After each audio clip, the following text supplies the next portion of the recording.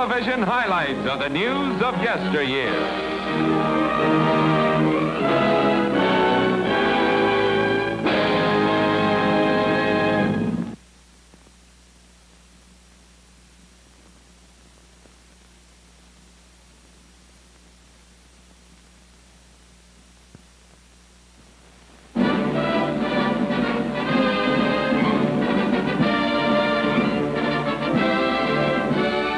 It's 1936 as USS Indianapolis steams into harbor of Rio de Janeiro with President Franklin Roosevelt aboard. As Chief Executive of the United States, Roosevelt is greeted by playing of Brazil's national anthem, and cheers greet him as he's welcomed to South America's biggest republic by President Getulio Vargas. Is something missing here? Yes, it's famed cigarette holder, so evident in Roosevelt's later years. War threatens mankind as FDR appears before Brazilian legislature. The motto of war is let the strong survive, let the weak die. The motto of peace is let the strong help the weak to survive. This is no time to hesitate. We must be guided by a serene and generous view of our common needs. We cannot countenance aggression from wheresoever it may come.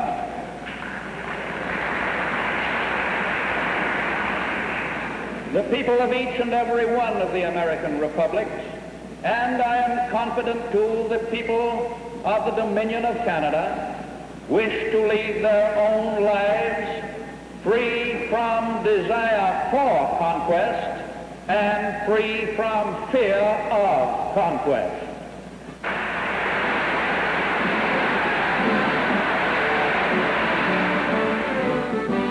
Touring ever southward, Roosevelt makes historic stop at Montevideo to become subject of year for Uruguayan cameramen.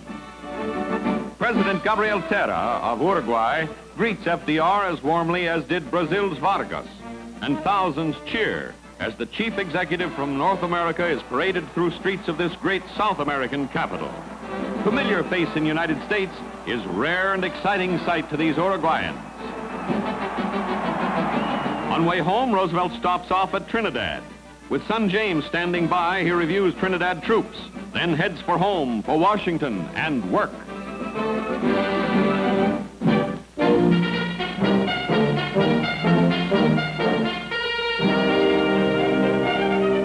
It's 5th of March, 1926, and future generals of the United States Army look more like wooden soldiers as they rehearse routines for coming musical at Academy. Wanks of World War II were great improvements over these Army girls, but then maybe the real difference is in what they were wearing in those days, don't you know? The shoe doesn't fit, but this cadet will wear it. Horrors, what's this? Oh, the leading lady.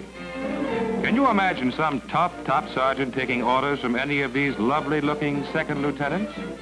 Seriously, though, after months of hard work at West Point, cadets deserve the relaxation of maneuvers such as this.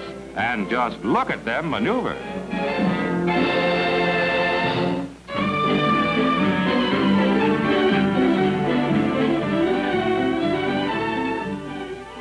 It's April 1928, and in New Haven, Connecticut, State Highway Commissioner McDonald throws switch that puts automatic traffic cop in operation at one of city's busiest intersections. Now light will be changed by flow of traffic. Mayor Tower congratulates signals inventor Hoff on perfection of device that will be boon to motorists and men in blue. After successful New Haven test, device soon spread across entire nation.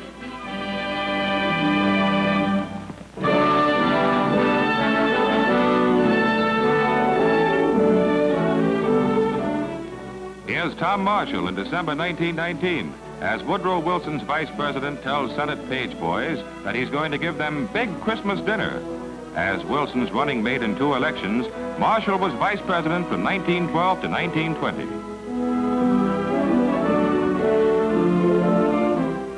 Arriving in Pasadena in 1922, here's pioneer movie actress Pola Negri. Greeting one of top stars of silent films is Jesse L. Lasky. And yesterday's newsreel gets good look at Hollywood royalty of era that is gone.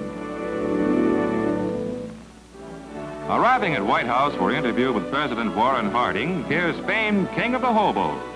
He's Jeff Davis, friend of the poor jobless wanderer who lives the beautiful life. But Davis, they say, was worth $200,000.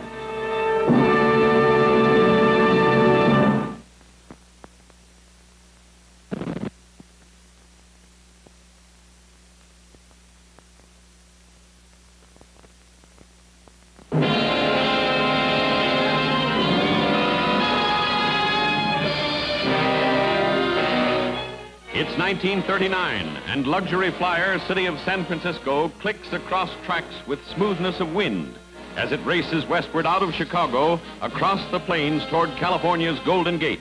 For 2 years, train has made 2,200-mile journey at high speed without mishap. Then this.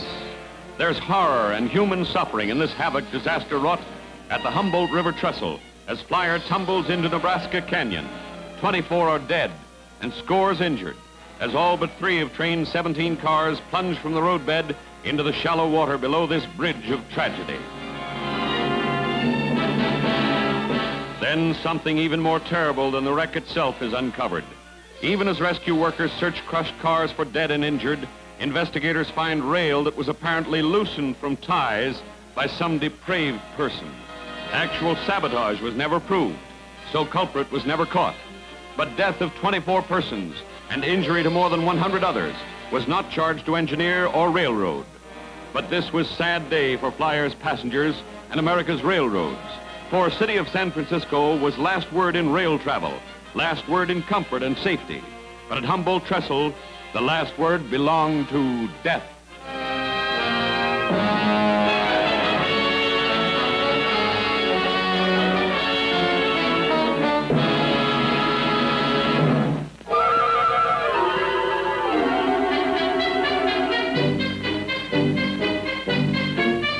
It's March 1930, and in Berlin, Germany, here's Mr. Golem, man of iron and nerves of steel. But he's as mild-mannered and well-trained as Aunt Fifi's pet poodle, doing everything his master and inventor tells him to. Operated and controlled by sound of his inventor's voice, Mr. Golem can do anything but breathe. Thank goodness.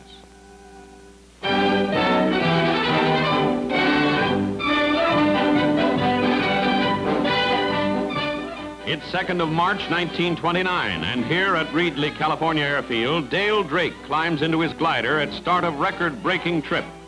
Towed by monoplane pilot and pal Lloyd O'Donnell, Drake is out to set new distance record for gliders, and right now he's plenty up in the air about it.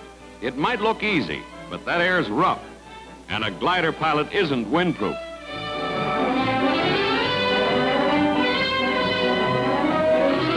Over Los Angeles, Drake and glider near end of 200-mile hop. Ahead lies Long Beach and happy landings, we hope. Cut loose from tow plane, Drake brings his glider to good old terra firma at Long Beach, and flyers O'Donnell and Drake get good welcome from their proud, relieved, and happy wives.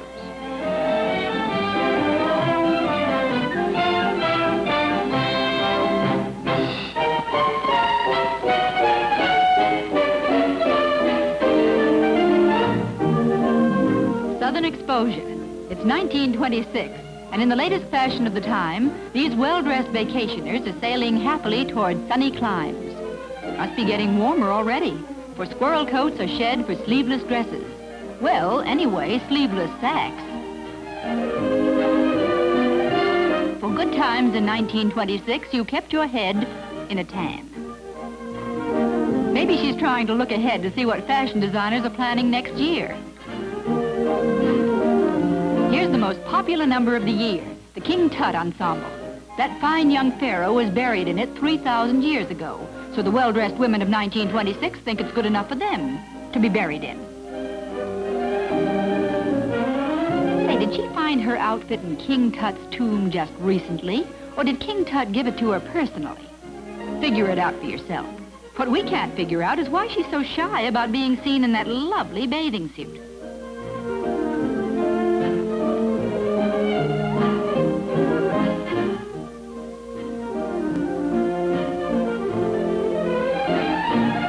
The robe is silk, the sea breeze is salty and stiff, and they both blew lustily way back in 1926.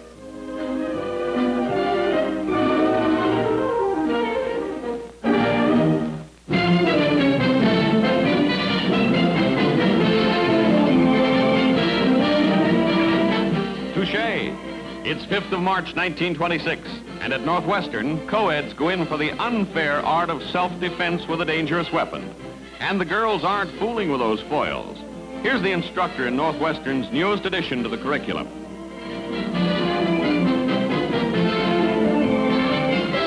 After getting a few pointers, these pupils practice pointing. It's not polite, but no offense is meant, because this is fencing, and these co-eds of 1926 are taking more than a stab at it.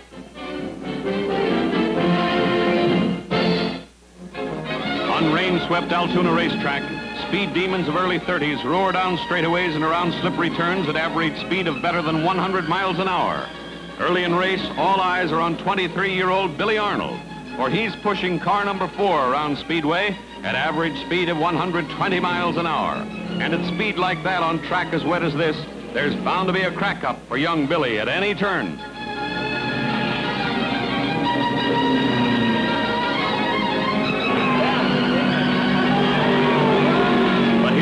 Taking lead toward finish line, and here he is holding lead against hot racing rivals until he's won his race.